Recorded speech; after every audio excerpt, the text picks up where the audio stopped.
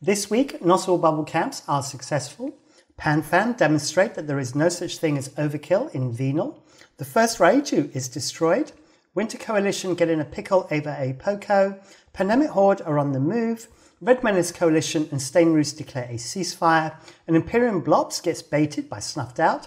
Shadow lose their staging Fortizar in Cloud Ring. And a dreadnought fight breaks out over a No Forks Given Tatara. Hello pod people, I'm Frost and this is your weekly EVE Online update.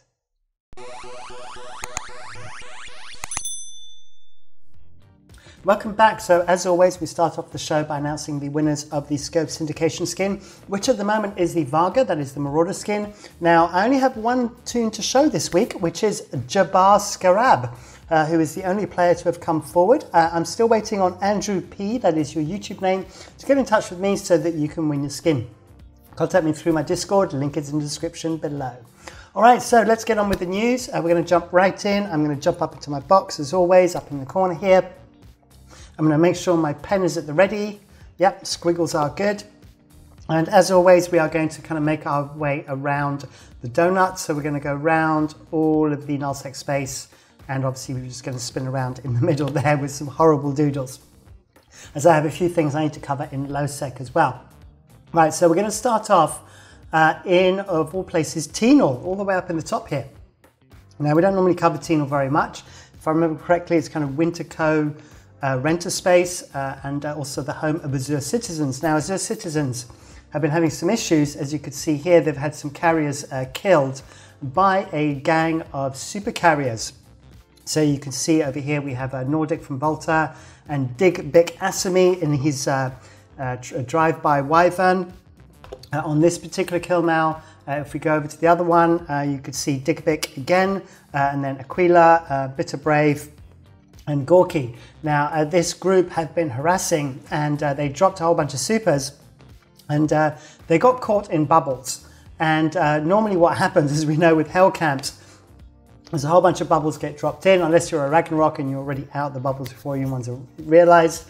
Otherwise, you kind of get trapped. Now, in this particular instance, they had some backup. So they were able to call on some friends. These friends in this particular instance were Test Alliance, Please Ignore, and Pandemic Horde, who showed up in about 200 units or so and killed all the bubbles and allowed them to get out. So if you're flying these big toys and you're kind of going in this kind of small gang thing with super carriers, it does help if you've got a lot of friends in some very big coalitions to come and help you out. As always with these videos, I link them in the description below so you can go and check them out in your own time. I think I have a battle report for this somewhere as well. Let me just double check. Let me just pause that quickly and see. Yeah, so you can see here that basically, how many have we got? Yeah, 235 toons came to the assistance of these trapped supers. And so they were able to get them all out. There we go. So that's kind of the news there. It's just kind of more of a side note. Then we're going to go on to Venal. So with Venal, which is right here, which is NPC space, it's Garista's NPC space. If you remember, I've talked about this for a number of weeks now. Boss have been the primary group that Panfam and C-Dot in particular have been trying to push out. And there's been this Fortizar in QHJ-FW, which has been extremely difficult to kill. And it's been a few weeks, and if you remember, I think it was last week, I actually demonstrated how Boss and friends, most of these friends being Greater Trash Community, Brave Collective, some of the other groups that have lived in this area previously, like Rokapel, Arcos Core, etc., have all kind of banded together and actually put up a pretty good defense on, I think it was the armor timer the other week. Now, this week has been a very, very different story. So the Fortizar was attacked again. If I remember correctly, this was kind of the last Fortizar that belonged to Boss. Boss have been dropping other structures like small stuff like Astra houses and stuff, but this was the kind of the main Fortizar in Venal. Now, I have 3 battle reports to show you because yes, it did eventually die. Now, the first one is the shield timer, and you can see that we had our usual contingent. So obviously Boss showed up, who don't have the biggest numbers, assisted by We Form Blob, We Form Volta, Scumlords, Quote Alliance, who are Greater Trash Community, and then we have Brave Collective there in yellow as well. kind of making up the majority of the numbers. And then on the left-hand side, we have Panfam, which is NC Dot, Pandemic Legion, Slice, Horde, one Horde, and Test comes along to help out with this as well. Now, as you will scroll down, you will see that the defense was the defense that Boss had used previously and Greater Trash Community had used previously, which was a whole bunch of carriers. But this time, as you can see on the left-hand side, quite a few Titans were dropped. And these Titans doomsdayed the carriers of Greater Trash Community, and they killed about 10 of them. It could have been a lot worse, and a few boss ones there, as you can see some chimeras there that belong to boss. But yes, so basically these Titans then basically forced the carriers to have to withdraw from the shield timer, and then as you can see the carriers there from NC Dot were able to kite over and do their thing, and obviously we've got an Eagle fleet there from PL as well, and a Munion fleet from NC Dot, so a subcap fleet to support as well, and some sabers there from Slice. So that was kind of the shield timer. So as you can see, NC Dot and Panfam generally wanted to make a statement. We are going to drop loads and loads and loads of Titans. We're going to take whatever it takes to get this thing dead. And so that's what we saw for the shield timer. So then we move on to the armor timer. Now the armor timer, some resistance was put up by the usual groups, so Greater Trash Community, Brotherhood of Spacers, and Brave Collective, and the Friends of Brotherhood of Spacers. This time the Initiative showed up as well, but what we had here was a very different situation because Test Alliance, Panfam and Test Alliance and Fraternity showed up as well. Obviously Fraternity couldn't shoot the structure, but they were able to help defend the attackers.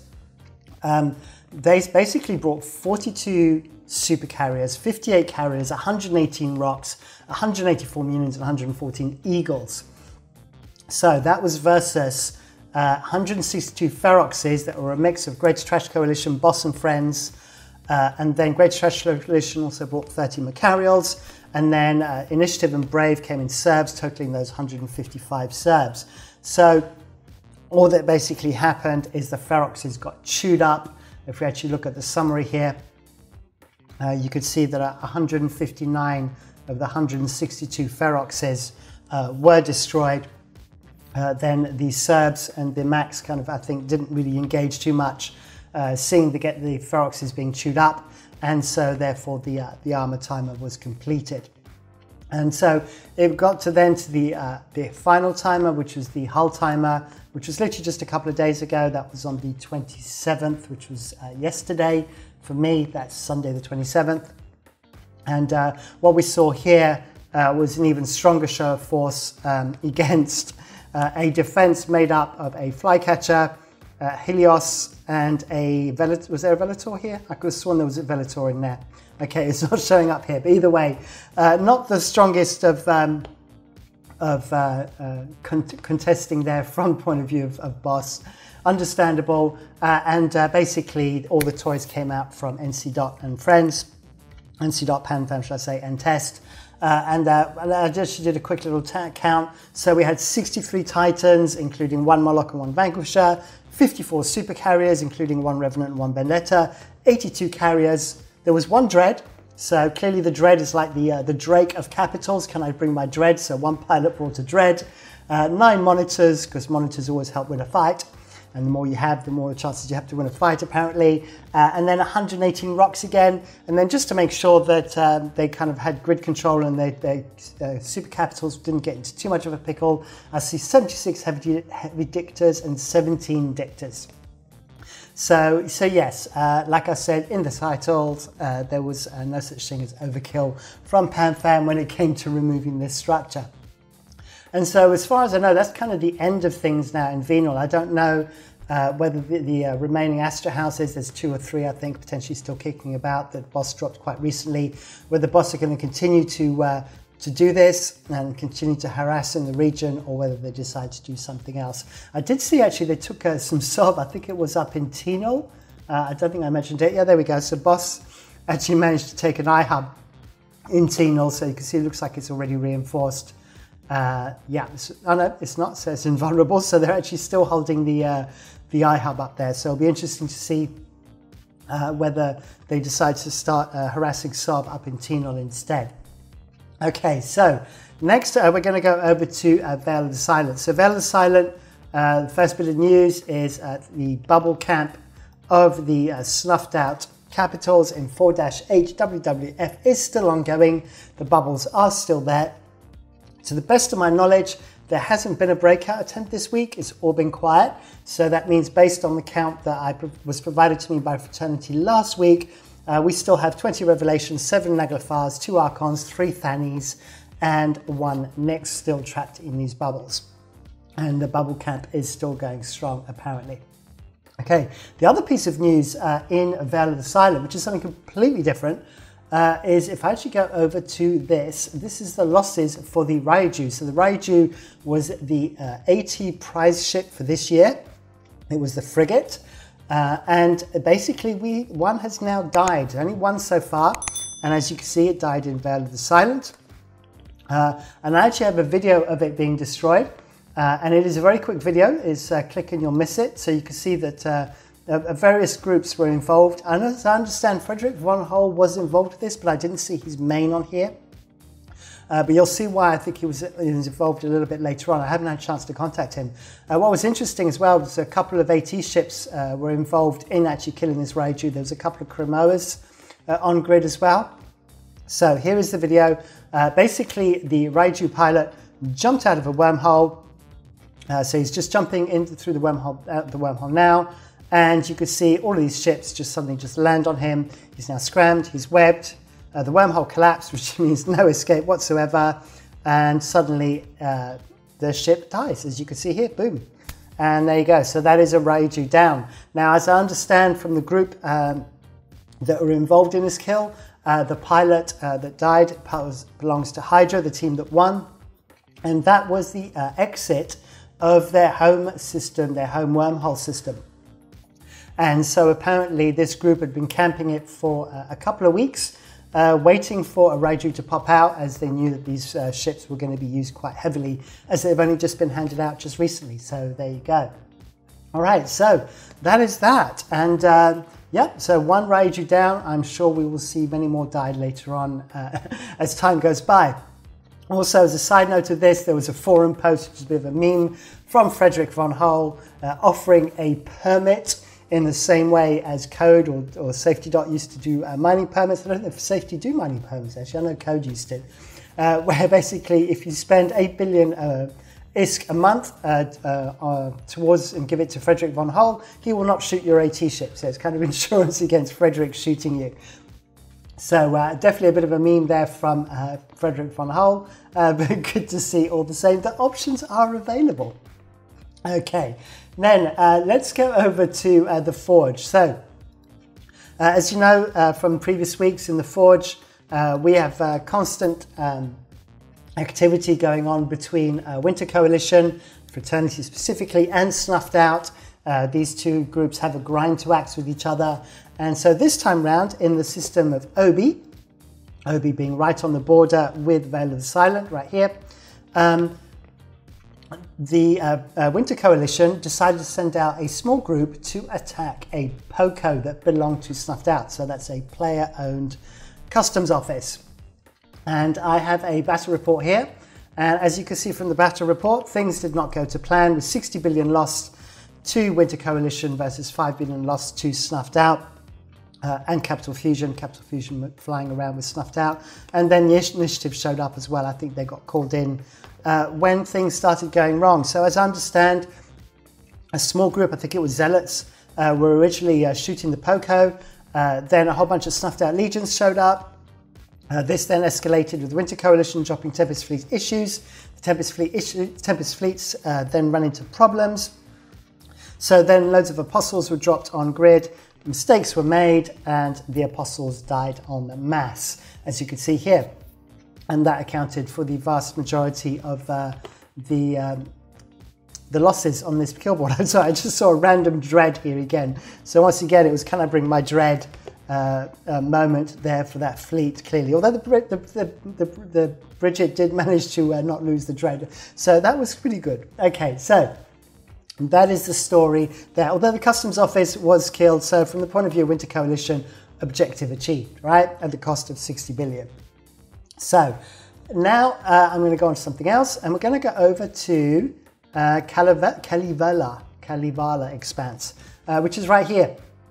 And the reason why, the big news is that Pandemic Horde have announced that they are now moving their staging from R10 in Kalevala to Peregrine Falls. So they're originally here in R10, which is right there.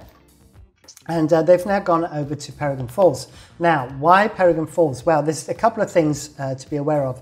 The first one is the system that they've actually picked is, if I actually go into Peregrine Falls, here we go, there it is they've decided to make their staging system MJ-5F9. Now, at first it's like, well, why this particular system? And the reason is because it has got a massive jump range. It is right in the heart of the drone lands. You can see it right here. And you can see that all the systems in red here are the systems that you can reach with a Titan bridge. So that's not even carriers, that's a Titan bridge. And if you actually look, that's 215 systems that can be reached. So that is a massive supercap umbrella. And as well as covering the vast majority of Peregrine Falls, so everything that's circled in white, it can be reached through a supercapital Titan bridge or by supercaps. If we actually go back, it then also covers pretty much all of Malpais, as you can see here. And then if we go back, it also reaches into most of the Kalevala Expanse. And then I think it also dips its nose into Ethereum Reach. As you can see here on the right-hand side, it can also reach there, so it can then reach the Jump Bridge network or the Ansiblex Jump Gate network Slice. And then it also peeks into the Spire. As you can see here, it reaches just a couple of systems, but it's enough to obviously get them into the Jump Gate network. And then Owasso as well. And I think Owasso, it's the same thing. I think it's just a few systems. There we go. So it's just kind of the southwest down in that corner. So yeah, lots and lots of reach for Pandemic Horde. Now, the one thing that is happening as a consequence of this was that, oops, not Kalevala, Peregrine Falls, is that Fraternity was still holding some SOV. This is now being handed over to Pandemic Horde. In return, Pandemic Horde are removing their SOV that they currently hold in Veil of the Silent. So that will be flipped over to Fraternity. So there's basically a handover of SOV being done, and Fraternity are busy moving all their stuff out of Peregrine Falls. So there you go. So R10 is no longer going to be the staging system. Also, I believe one of the things that it helps them with is obviously it moves them a little bit deeper into the drone lands, which means less kind of roaming fleets coming in from Jita and all that kind of stuff. So it puts them a little bit further back, so it makes crabbing a little bit easier. Okay, so what up next? Okay, so let's do the giveaway. It's the end of the month, so this is probably going to be the last time that I'm going to be giving away these wonderful Varga scope syndication skins. I have 2 to give away. I'm going to give you a keyword, which I haven't even thought of at the moment. I'm going to have to think of one in a minute. And so the way you enter the competition is you have to put something, a sentence in the comments below, in the YouTube comments, with the keyword of my choosing. Which I'm really struggling on because I didn't give it any thought because I was so busy doing this. So what can we do for this? Let's do overkill. Yeah, definitely overkill. So overkill is the keyword. Managed to think of one, thankfully. So that is our keyword for this week. So make up a sentence with the word overkill. You have until Friday the 4th of March at 1800 UTC to make your entry, and then I will do a random pick using a random generator. And then I normally announce, reply to you in the YouTube comments, and you can then claim your prize through my Discord by DMing me on my Discord. So good luck with that. Okay, now that awkward moment is over, I am going to jump back into my box where I feel nice and safe and cozy, and we're going to continue on. So the first thing I have to say is I haven't heard much from Fire this week at all. For Fire Coalition has been pretty quiet, as has Triumvirate and So Children at Play and CVA, who are over in Curse. I haven't heard much from them, so I don't really know what has been going on. So please accept my apologies if I missed something important. But to my knowledge, there's been kind of no major fights going on there, to the best of my knowledge, and I'm sure someone will correct me. And if they do, I will make sure to point it out next week. Now, what I do want to cover, though, is the system of Esoteria, so the region of Esoteria. So that is the home of Red Menace Coalition, SainRus being the group that provide the most content there for Red Menace Coalition, as they own this system here, and all of these systems over to the left, and then live in Stain as well. Stain being on this gate here. Now, a fight did occur in the system of Weetabix, or X-7Bix, but I always call it Weetabix. It's right here. If you're not familiar in the US, I don't know if you have them in the US, Weetabix is a breakfast cereal. So in the system of X-7Bix, there was a fight over an Astra House that belonged to SainRus. And is this the right one? Yes, so here it is. And the Astra House was destroyed. But the main things to point out here was the fight was happening between SainRus, which are over here on the left, and actually Tesla on their side as well by the looks of it.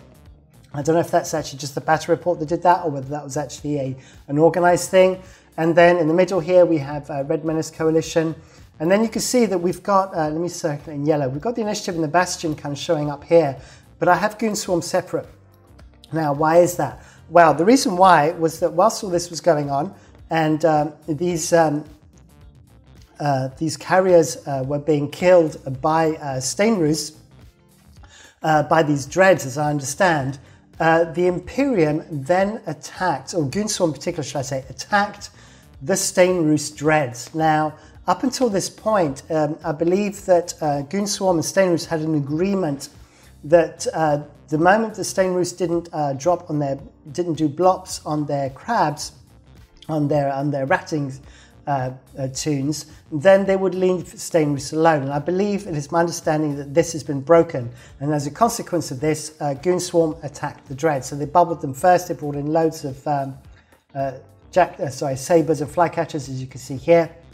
Bubbled them all up, and then used Ishtars and Serbs to attack them, and a few dreads as well. But it looks like I just saw they dropped a whole bunch of dreads there as well. And if you look at the kill mal, here we go. So here's a random lag I picked, and you can see there all the Ishtars having done all the killing there. So there you go. So that was the first piece of news that I had for Esoteria. The other piece of news I have for Esoteria is that due to the real life situation that is going on at the moment, Red Menace Coalition and SainRus have agreed on a non-invasion pact that is going to last till at least the 11th of March. So no side is going to be dropping structures in either space, nor are they going to attack any of their structures. So they're just going to leave it to kind of roaming fights and that kind of thing. So, so there you go. So non-invasion pact is in place until the 11th of March between SainRus and Red Menace Coalition. Okay, on to other news. So I'm going to talk about Delve quickly. So if you're not familiar with Delve, with regards to the way they protect their crabbers, is they do like to drop Blops battleships as a means of protecting their ratters. And I have a battle report here, and you can see that a bunch of these Blops were actually destroyed, including a Marshal, the Marshal being right here, which accounted for a big chunk of the almost 18 billion lost. And this happened because they were baited out by Snuffed Out. So essentially a blue cyno was lit. The blue cyno claimed that they had something tackled, and these Imperium pilots jumped in and were caught. So in fact, sorry, wrong one, there we go. If I bring this up, you can see the legions all waiting here. Then as soon as the cyno was lit, essentially all the Blops from the Imperium jumped through, and at the same time a bunch of legions and stuff from Snuffed Out dropped in and immediately started blapping all of the Blops battleships. Obviously the Marshal there got primaried first. They killed the Blops battleships. Now there was also a cyno that died a little bit later. They tried to get a second cyno on grid so they could provide support to the Blops, but it got there a little bit late, by which time the Blops battleships had died, and the legions just put all their DPS on that cyno that just landed on grid. So very quick little video. This only about 3 minutes long, but you can check it out. Link is in the description below. And this was from, like I say, a Snuffed Out pilot, as you can see with the close-up of the Legion there. I do like the Legions, they're awesome ships. Anyway, sidetracking. Okay, what else have I got?